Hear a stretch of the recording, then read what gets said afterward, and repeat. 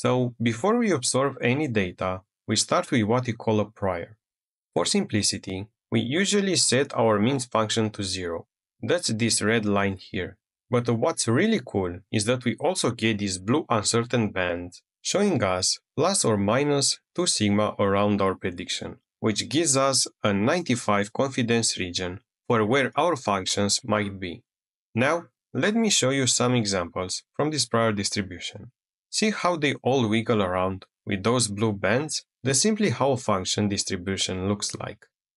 When we actually observe some data points, things get really interesting. Watch what happens when I add this first red data point.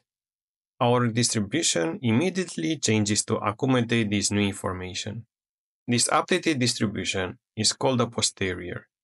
Look at how the green line, our mean prediction, now passes right through our observation, and the uncertainty bands shrink dramatically around that point. As I add more observations, one by one, our posterior keeps updating. The uncertainty is smallest near our data points and grows larger as we move away. This perfectly captures our intuition that we are more confident about areas we have observed and less confident about areas we haven't.